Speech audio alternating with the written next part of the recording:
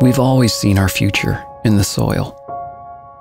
We hope for a better year, a better harvest, and quality of life for future generations. The soil has taught us to provide for ourselves. But what if it was our turn to teach the soil?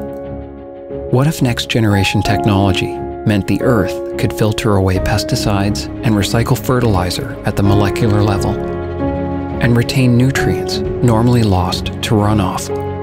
What if we could also clean industrial wastewater and use it to grow crops, and transform industrial-scale pollution into an industrial-scale solution? The answers to these questions are on the new horizon of science. Join us in watching the dawn of a new era of agriculture and hope. We believe in Alberta. We believe in ingenuity.